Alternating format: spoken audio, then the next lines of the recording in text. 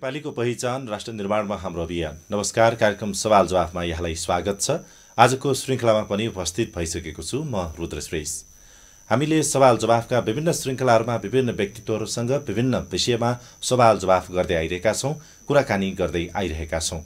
आजको श्रृङ्खलामा पनि हामीले एउटा अर्को विषयमा कुराकानी गर्न लागिरहेका छौँ, सवाल जवाफ गर्न लागिरहेका छौँ। खास गरी यति बेला नेपालमा विभिन्न चाडपर्वको माहौल रहेको छ। खास गरी नेपालका आदिवासी जनजाति समुदाय थकाली समुदायको तोरन्ल पर्व, त्यसै गरी होली पूर्णिमा अर्थात् फागु पूर्णिमाको एउटा माहौल पनि छ। त्यसै गरी मगर समुदायले यौनाट पर्व भनेर पनि मनाउने गरेका छन्। यी चाडपर्वहरूको माहौलमा आजको श्रृङ्खलामा खास गरी हामीले थकाली समुदायको महत्त्वपूर्ण सांस्कृतिक पर्व तोरन्लका बारेमा कुराकानी गर्नेछौँ र सँगसँगै थकाली संस्कृति र थकाली जातिका विषयमा आजको श्रृङ्खलामा हामीले कुराकानी गर्नेछौँ, सवाल जवाफ गर्नेछौँ। आजको श्रृङ्खलामा हामीसँग कुराकानीका लागि, सवाल जवाफका लागि थकाली सेवा समितिका सल्लाहकार एवं थकाली संस्कृति विज्ञ पूर्ण प्रसाद तुलाचन हुनुहुन्छ। उहाँसँग आजको श्रृङ्खलामा हामीले यिनै विषयमा केन्द्रित रहेर कुराकानी गर्नेछौँ, सवाल जवाफ गर्नेछौँ। सर्वप्रथम म कार्यक्रममा उहाँलाई स्वागत गर्न चाहन्छु। कार्यक्रममा स्वागत छ यहाँलाई। धन्यवाद। आरामै हुनुहुन्छ? ठिकै छ। हजुर, यहाँ त एउटा थकाली संस्कृति कर्मी पनि हुनुहुन्छ, थकाली संस्कृतिको बारे धेरै ज्ञान पनि राख्नुहुन्छ होइन? यति बेला चाहिँ यो चाडपर्वको माहौल, त्यसमा पनि थकालीहरूको यो तोरन्ल पर्वको माहौल छ। यो खास तोरन्ल पर्व कस्तो पर्व हो? यो तोरन्ल पर्व थकाली जातिमा परपूर्व कालदेखि नै चलि आएको एउटा चाड हो। यो चाड थकालीमा महत्त्वपूर्ण एउटा चाड रूपमा लिन्छन्। तर अरू संस्थाले जसरी विजयको उत्सवमा होली पूर्णिमा भनेर मनाउँछन्, तर हामीहरूमा त्यसो सन्चोक छैन। हामीहरूमा एउटा के छ भने यो चाडपर्व मार्नुको चाहिँ मुख्य उद्देश्य चाहिँ पितृपूजक र प्रकृति पूजकमा जाने विशेष जाने फोकस पुगेको छ। योभन्दा बाहेक अर्को एउटा पनि छ, त्यो हो लोखर्व अथवा नयाँ साल परिवर्तन। नयाँ साल परिवर्तन यो फागुनलाई जाने हामीले तोरन्ल भनेर भनेछौँ। यो तोरन्ल जाने महिनाको जाने सुरुवातको महिना हो। त्यसो भयो हुनाले अब योभन्दा 15 दिन पहिले हाम्रो जाने नयाँ साल लोखर्व परिवर्तन भयो। त्यसकै अवस्थामा यो नयाँ साल पनि भएको हुनाले यो दुईटा र अर्को एउटा जाने हो हाम्रो जाने जुन हाम्रो थाकखोलामा जुन भौगोलिक र मौसमको जाने प्रकृति छ। भौगोलिक र प्रकृति मौसमको प्रकृतिले पनि त्यो ठाउँमा प्राय थकालीहरू चाहिँ हिउँदोको बेलामा सधैँ हिउँ पानी पर्ने, जाडोले हुने, कामसाम केही नहुने भएरले प्राय जसो मान्छेहरू जाने सबै आफ्नो काम कारबाहीमा विदेशमा अथवा अन्य ठाउँमा व्यापारको दृष्टिले योभन्दा मात्र नभएर तीर्थयात्राको लागि पनि के निस्किन्थे। यो सबै किसिमको जाने आउँदाखेरि अहिले मुख्य गरेर यो चाडलाई जाने महत्त्व एउटा के दिएको छ भने त्यति बेला सबै यो महत्त्वपूर्ण चाडमा उपस्थित हुनै पर्ने एउटा जाने प्रावधान थियो पहिले। त्यसो भएको हुनाले यो चाडलाई जाने हामीले महत्त्व दिएका छौँ। तर अहिले अब चाहिँ 2007 सालको प्रजातन्त्र सुरुवात परिवर्तनपछि थकाली चाहिँ प्राय हाम्रो जाने वासस्थान, हाम्रो जाने पुर्ख्यौली थलो छोडेर विभिन्न ठाउँमा जाने छोडेर बस्दैछन्। अब अहिले आएपछि त झन् देश विदेशमा पनि कति बस्न सुरु गरेको छ। त्यसो भएको हुनाले अहिले झन् जहाँसुकै पुगोस्, जुनसुकै ठाउँ होस्, अस्ट्रेलिया, अमेरिका, हङकङ सङकङ नेपालमा जति पनि क्षेत्रमा पुगेको होस्, सबैले यो महत्त्वपूर्ण चाडलाई चाहिँ अङ्गीकार गरेर अहिले हातमाला गरेर जाने रमाएर खेल्ने डुल्ने, पितृलाई जाने चढाउने, प्रकृतिलाई जाने उत्साह दिने। अनि त्यही हिसाबले के गर्दाखेरि हामीहरू अहिलेको जुन किसिमको चाड जाने मनाएका छौँ। यो मात्र नभइकन यो जुन किसिमको भयो अनि आज हिजोबाट सुरुवात भयो। हिजो जाने थाकखोलामा हाम्रो अझै पनि संस्था छ, 13 गाउँको 13वटा मुखियाको एउटा संस्था छ, मिर मुखिया भन्ने। उनीहरूले हिजोको बेलुकी जाने रातमा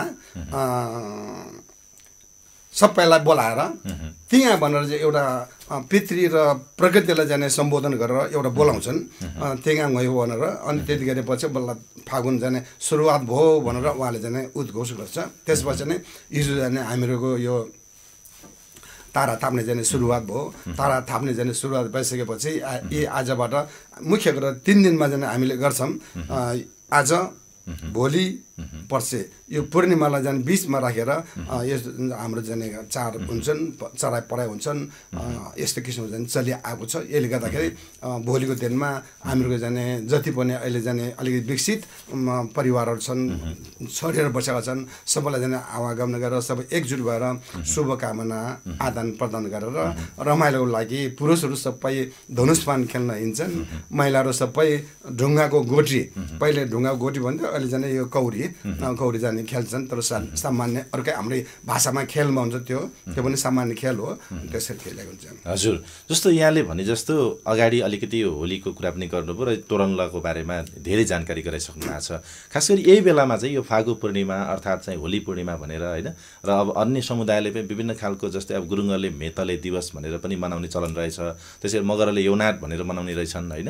अब विभिन्न समुदायमा आफ्नै खालको तरिकाले मनाउने चाहिँ यो होली पूर्णिमा खास गरी फागु पूर्णिमा मनाउने चलन रहेछ। यो खास यो तिथिका हिसाबले भन्दाखेरि चाहिँ यो तोरणल पर्व यो कसरी चाहिँ तिथि चाहिँ कसरी निश्चित हुन्छ यसमा चाहिँ?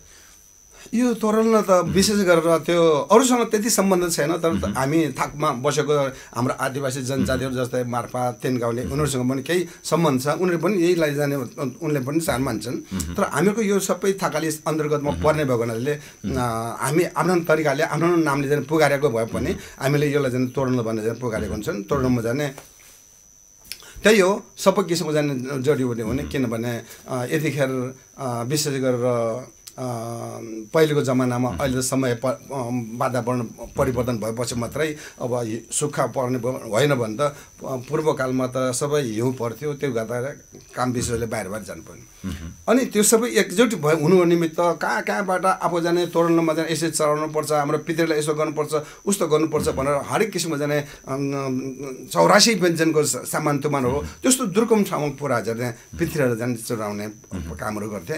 यो सम्बन्धले गर्दाखेरि अहिले पनि जति छन् यी हामी जुन किसिमको तारा खेल तस खेल चाहिँ चलिआएको छ, यो सबै हाम्रो थाक एरियामा जाने थाक खोलामा जति पनि आदिवासी जनजातिहरू बसेछन् हामी सबैजना सौहार्द वातावरण अनुसार सबैसँग हाते महलो गरेर एक आपसमा शुभकामना आदान प्रदान गरेर जाने चलिआएको छ। हजुर, यो तोरणल शब्दको अर्थ चाहिँ खास के हुन्छ? तोरणल शब्द मैले अघि नै भनिहालेँ, यो नयाँ वर्ष परिवर्तनमा सबभन्दा पहिले त लो खर्ब योभन्दा अघिल्लो वर्ष खिलो हो, खिलोलाई जाने हामीले नेपालीमा कुकुर वर्ग भन्छन्। अब आएपछि फाग्लो भयो, फाग्लो जाने अब आएपछि सुँगुर वर्षमा जाने परिवर्तन भयो। अरूहरूले जाने जसरी अब तामाङ भयो यी आदि जनजाति यो चाइनिज तिब्बतियन खगोल शास्त्र अनुसार 12वटा जनावरको लागि जनावरले जाने परिक्रमा गरेर बसे यो उनको जाने जुन तिब्बतियन भूगोलको शास्त्र हो त्यो जाने अनुसार खगोल शास्त्रको अनुसार चलिआएको थियो।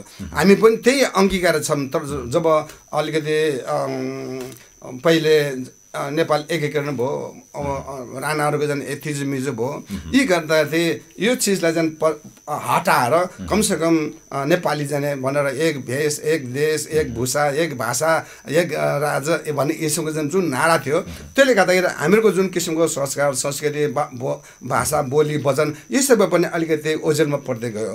त्यसो भएको हुनाले अहिले हामीले जुन किसिमको लो ल तोरण ल भन्ने किसिमको हुन्छन्, यो तोरण ल पनि अब हाम्रो जाने थाली भाषामा महिनाको नाम हो, सुरुवातको महिना। जसरी अब नेपालीमा नयाँ वर्षलाई वैशाख भन्छन्, त्यस्तै तोरण ल पनि हाम्रो नयाँ नाम हो। त्यति किसिमको जुराएर नै पितृहरू जाने पूजा आजा गर्ने पितृलाई जाने चढाउने गरेको जाने पाउँछौँ। हजुर, जस्तो अब यहाँले भने चाहिँ यो तोरणलको बारेमा धेरै कुरा यहाँले बताइसक्नु भएको छ होइन। यहाँले भने जस्तो चाहिँ अब थकालीहरू खास गरी विभिन्न अन्य आदिवासी जनजाति जस्तै एउटा छुट्टै पहिचान भएको एउटा जाति एउटा समुदाय हो। खास गरी नेपालमा हेर्दाखेरि चाहिँ जुन नेपालका आदिवासी जनजातिहरू मध्येमा पनि खास गरी थकाली समुदाय भनेको एउटा व्यावसायिक पहिचान बनाइसकेका जाति र एउटा त्यो व्यावसायिक हिसाबले पनि एउटा राम्रो एउटा पहिचान बनाउन सफल एउटा जातिको रूपमा मानिन्छ होइन। जस्तै साँच्चीको भन्ने हो भने चाहिँ जस्तो थकाली खाना भनेपछि आज देश विदेश जतासुकै एउटा खालको प्रख्यात एउटा चाहिँ खानाको परिकार छ होइन। अब त्यो हिसाबले चाहिँ आजको दिनमा साँच्चीकै थकालीहरूको एउटा पहिचान होइन भाषिक सांस्कृतिक पहिचानको कुरा गर्दाखेरि आजको दिनमा चाहिँ यो भाषिक सांस्कृतिक अवस्था चाहिँ कस्तो देख्नुहुन्छ थकालीहरूको? यो बडो मिठो प्रश्न हो। हाम्रो जुन किसिमको थकालीहरू मध्येमा पनि यो गौचन तुलाचन सेचन वर्चन तुलाचन अलिकति आर्थिक स्थिति व्यापारिक स्थितिले अलिक अगाडि बढेको त्यही बढेको हुनाले नै आर्थिक सम्पन्न भयो त्यसपछि नै हरेक चिज चाहिँ अलिकति अगाडि बढ्न सक्षम भएर आए जब थाखोला एरियामा अति दुर्गम हो अति जाडो ठाउँ हो तैपनि त्यो ठाउँको जाने एउटा मुख्य गरेर त्यो कसरी प्रगति भयो भन्ने एउटा जाने हिसाब किताबमा जब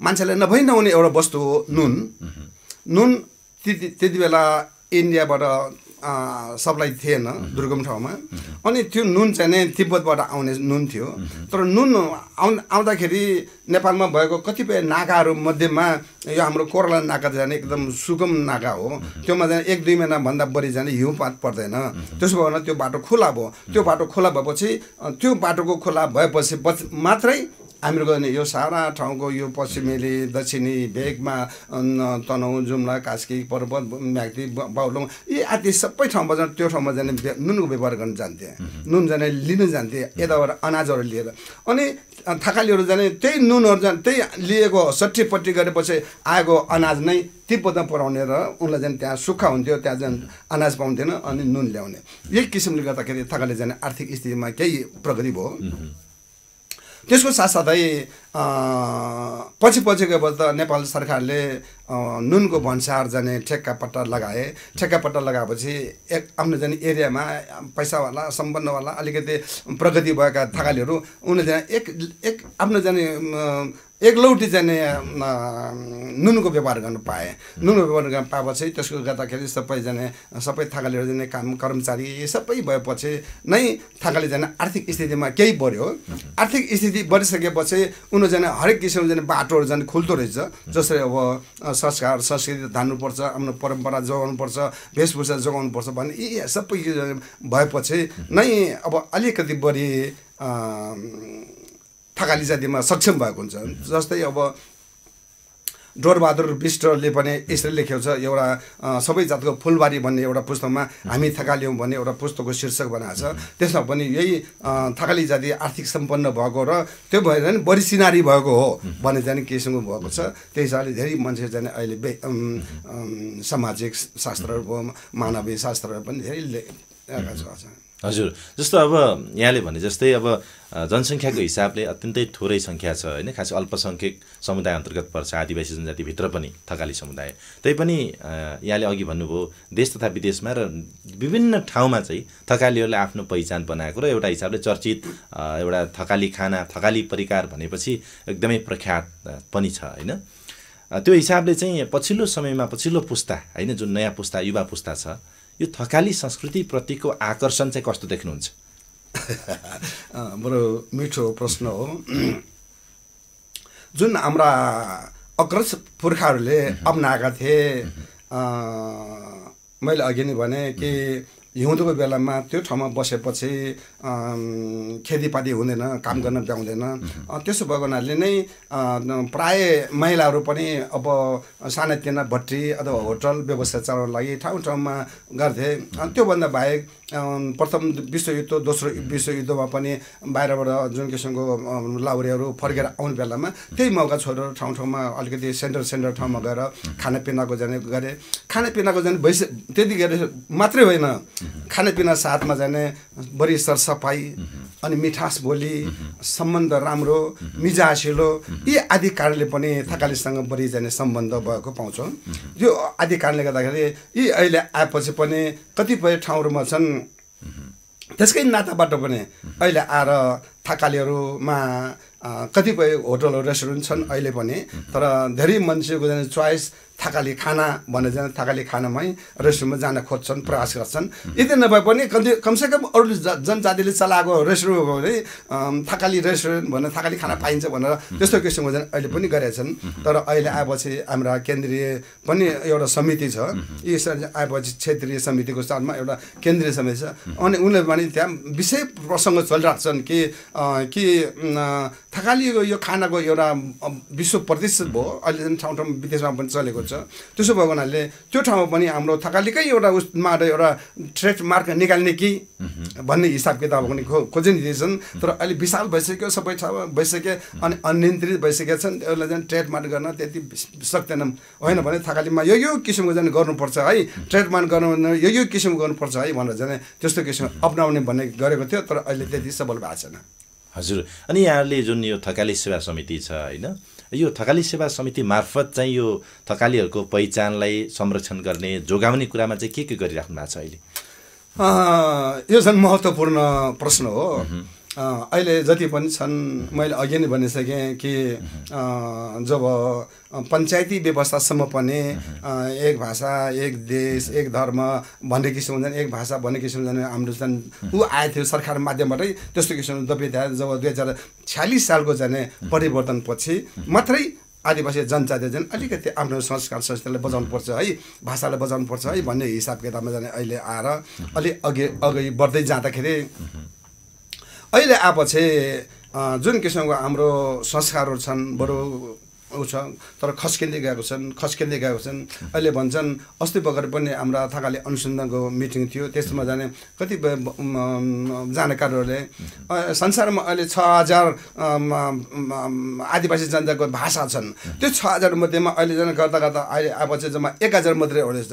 यो पनि अझ पनि यो दशकमा जुन शतकमा आएपछि 21औं शताब्दीमा पुगेपछि त्यो भने आएपछि थोरै मात्र रहन्छन्, यो चाहिँ सबै हराउँछ भन्ने किसिमको। तैपनि हामीले आफ्नो जाने भाषाहरू जाने कमसेकम जोगाउने प्रयास त भइरहेछन्। त्यो जोगाउने प्रयासमा निकै प्रयास हुन्छन्, तैपनि जति प्रयास हो त्यति जाने सफल हुन सक्दैन। हजुर, आजको दिनमा चाहिँ खास गरी होइन यो थकालीहरूको संस्कृति, थकालीहरूको भाषा अनि जुन अघि आयो थकालीहरूको थात थलो, ऐतिहासिक थात थलोको कुरा होइन, यी सबै कुरा भनेका थकाली समुदायसँग जोडिएका र थकाली समुदायको एउटा पहिचानको कुरा हो। यसलाई जोगाउनको लागि चाहिँ राज्यको तर्फबाट चाहिँ के गर्नुपर्छ जस्तो लाग्छ यहाँलाई चाहिँ? राज्यको तर्फबाट सकेसम्म त देश खालि एउटा संस्थाको मात्रै एउटा उसको मात्रै होइन, देश भनेको नेपालमा बसेको सम्पूर्ण आदिवासी जनजाति नेपाली सबै अब जति पनि देश जातिहरू छन् यो सबैको एउटा जाने फुलबारी हो। यो सबै फुलबारीको जाने अवस्थामा अलि जति देश नेपाल चिनाएको छन्, यो सबै आदिवासी जनजातिको जुन किसिमको वेशभूषा पहिचान यी आदि कारणले पनि अहिले कतिपय पहिचान भएको छ। त्यसो भएको हुनाले नै सरकारले पनि यो सम्बन्धमा बढी चासो दिएर यो जुन आफ्नो देशको जाने पहिचानहरू जाने बचाउनुपर्छ भन्ने किसिमको जाने माहौलमा सरकारहरू पनि केही लाउनु पर्ने हुन्छन्। हजुर, जस्तो अब पछिल्लो समयमा यो धेरै भाषाहरू यहाँले अघि भन्नुभयो नि, जुन यो भाषाहरू हराउँदै गए, लोप हुँदै गएका छन् होइन। नयाँ पुस्ताले खास गरी अहिलेका युवा पुस्ताले होइन आफ्ना सन्तानहरूलाई चाहिँ अभिभावकले चाहिँ आफ्नो मातृभाषा नसिकाउने अनि त्यो खालको त्यो मातृभाषा बोल्ने वातावरण पनि नभएको र बिस्तारै यो जनसङ्ख्या पनि छरिँदै गइसके पछाडि त्यो भाषा बोल्नेहरू चाहिँ कम हुँदै गए, त्यसपछि चाहिँ यो भाषा हराउने हो कि भन्ने चिन्ता पनि छ। यहाँले भने जस्तो यो थकाली भाषाको अवस्थालाई हेर्दाखेरि अहिले होइन ठोस रूपमा भन्दाखेरि कस्तो देखिनुहुन्छ अहिले चाहिँ? थकाली भाषा सबैभन्दा पहिले त यो भोट बर्मेली अन्तर्गतको भाषा अन्तर्गत पर्छ। त्यसो भएको हुनाले नै थकाली भाषा बोल्नु पर्दाखेरि सबैभन्दा पहिले आफ्नो शोषण ध्वनि जुन किसिमको आफ्नो मौलिक प्रोनाउन्सिएसन छ त्यो निकाल्न अलिकति बढी अप्ठ्यारो छ। त्यो अप्ठ्यारो भएको हुनाले नै अहिले कतिपय नेपालीकरण भइसके, सबै नेपालीमा गइसके, लेख्ने पढ्ने सबै अफिस अदालत यताउता सबै नेपालीमा गइसकेपछि हामीलाई त्यस्तो उच्चारण गर्न अलिकति गाह्रो छ। त्यसो भएको हुनाले अहिले हामीले कतिपय चिजहरूमा भनेका छौँ कि भाषा बचाउनुपर्छ भन्ने हामीले धेरै पहल गरेछौँ। त्यही पनि प्रयास छ, प्रयास हुँदै पनि अब अझै माथि जानुको सट्टामा अझ तल जाँदैछन्। जुन किसिमको भाषा लेख्दाखेरि 2 र 3 अक्षरको जुन ऊ छन्, त्यस कारण तामाङ तमु गुरुङ थकाली छन्त्याल अनि मनाङे यी सबैसँग पनि केही सम्बन्ध छ। अनि लिपिमा हामीसँग भाषा लिपि छैन, त्यो लिपि किन भएन त भन्दाखेरि होला अब अल्पसङ्ख्यक भएकोले पनि अब त्यो भाषा लिपिको चाहिँ भएन होला। तर अहिले नेपालीमा देवनागरी लिपिमा जाने लिने गर्दाखेरि अलिकति अप्ठ्यारो छ। 2-3 अक्षर जुन संयुक्त गरेपछि मात्रै बल्ल आफ्नो भाषाको चाहिँ उच्चारण आउन सक्छ। त्यो 2-3 अक्षर लिँदाखेरि अलिकति अप्ठ्यारो भएको हुनाले पहिले सबभन्दा पहिले त पढाउनु सेसन नै सिकाउनु पर्ने बाध्यता छ। हजुर, हामी कार्यक्रमको अन्तिममा पनि छौँ हैन। अन्तिममा चाहिँ यो तोरणलको सन्दर्भमा र सँगसँगै थकाली समुदायका बारेमा केही कुरा भन्न बाँकी छ भने भनिदिनु होला। तोरणलको सम्बन्धमा त सबभन्दा पहिले यतिखेर आएपछि हामी रमाएको छौँ, खुसी भएको छौँ। यो 3 दिनलाई मुख्य गरेर 3 दिन हो, तर अहिलेसम्मले जाने 5 दिनको कार्यक्रम भएका छन्। यो 5 दिनका नेपाल अधिराज्यभरि अथवा देश विदेशमा भएकोले सबैले पनि यो तोरणलाई जाने बढी प्राथमिकता दिएर जाने आफ्नो जाने आफ्नो चाडलाई जाने बजाउनुपर्छ है, चाडमा रमाउनुपर्छ है भने जाने अहिले खुसी राज्यको जाने जमानामा अति आफ्नो वेशभूषा लगाएर, आफ्नो गरगहना लगाएर, आफ्नो भाषा लिएर, आफ्नो गीत गाएर बरु खुसी साथ जाने नाच्ने गाउने जाने तरकारीमा छन्, मिठो खाने। अनि यतिमा आएपछि आफ्ना नातितारहरू हो, शुभेच्छुकहरू भयो, भान्जा भान्जी आफूभन्दा तलस्तबलाई बोलाएर मिठो मिठो खाना जाने खुवाउने यस्तो किसिममा जाने चल्दै आएको छ र यो रहिरहन्छ नि। यो अझै पनि घट्नुको सट्टामा यो त अझ बढ्दै गएको छ। यसैले यस्तो हो। हजुर, यहाँलाई यो महत्त्वपूर्ण जानकारीको लागि जुन तोरणलको पर्व बारेमा त्यस सँगसँगै थकाली समुदायको बारेमा पनि धेरै कुराहरू जानकारी गराइदिनु भयो, यसको लागि धन्यवाद छ हजुरलाई। म एउटा संस्थामा यो थकाली सेवा समिति संस्था मात्र नभइकन अनुसन्धानमा पनि सदस्यमा छु। अनुसन्धान हामीले गर्ने क्रममा धेरै अगाडि बढ्दैछन्, अलिकति अगाडि बढ्दैछन्। त्यसकारण जुन किसिमको यो फेवा टिभीले जाने बोलाउनु भयो, खुसी लाग्यो। आफ्नो मनमा भित्र भएको कुराहरू जाने समाजमा भएको जातिमा भएको चिज जो दबिएर बसेको संस्कार संस्कृति भाषामा इतिहास सम्बन्धमा जुन किसिमको चाडपर्व सम्बन्धमा जुन किसिमको तपाईँले जिज्ञासा राख्नुभयो, खुसी लाग्यो। आफू मनमा लागेको कुरा जाने भने अझ पनि धेरै भन्नु पाउनुपर्छ। समय जाने गइसक्यो हुनाले त्यति गर्न सकेन। धन्यवाद। हस्, धन्यवाद छ यहाँलाई पनि र तोरण पर्वको शुभकामना पनि। धन्यवाद। हामी तोरण शुभकामनालाई छोसाला तोरणला ह्याप्पी तोरणला भन्छौँ, छोसाला तोरणला। हजुर, हजुरलाई पनि हस्, धन्यवाद। दर्शकवृन्द, आजको श्रृङ्खलामा हामीसँग हुनुहुन्थ्यो थकाली सेवा समितिका क्षेत्रीय समितिका सल्लाहकार र सँगसँगै उहाँ थकाली अनुसन्धान समितिमा पनि हुनुहुन्छ, थकाली संस्कृतिका विज्ञ पनि हुनुहुन्छ पूर्ण प्रसाद तुलाचन। उहाँसँग आजको श्रृङ्खलामा खास गरेर थकाली समुदायले मनाउने महत्त्वपूर्ण पर्व तोरण पर्वका बारेमा र सँगसँगै थकाली समुदायका विविध पहिचानहरूका बारेमा आजको श्रृङ्खलामा हामीले कुराकानी गऱ्यौँ, सवाल जवाफ गऱ्यौँ। खास गरी यति बेला नेपालमा एउटा चाडपर्वको माहौल छ। खास गरेर पहाड र तराईमा जुन होली पर्व फरक फरक दिनमा मनाउने गरिन्छ, भोलि पहाडमा र सँगसँगै पर्सि चाहिँ तराईमा होली पर्व मनाइँदैछ भने फागु पूर्णिमा का रूपमा पनि यो पर्वलाई मनाउने गरिन्छ। त्यसै गरी विभिन्न जातिले आफ्नै ढङ्गले पनि यो पर्वलाई मनाउने गरेका छन्। खास गरी मगर समुदायमा यौनाट पर्व भनेर खास गरी पश्चिम स्याङ्जातिर यो अलि बढी मनाउने प्रचलन देखिन्छ भने सँगसँगै गुरुङहरूले पनि मेतले दिवसका रूपमा यो पर्वलाई मनाउने गरेको पाइन्छ। विभिन्न समुदायले विभिन्न तरिकाले विभिन्न चाडपर्वहरू मनाउने एउटा हाम्रो नेपाली संस्कृतिको एउटा विविधताको एउटा पहिचान पनि रहेको छ।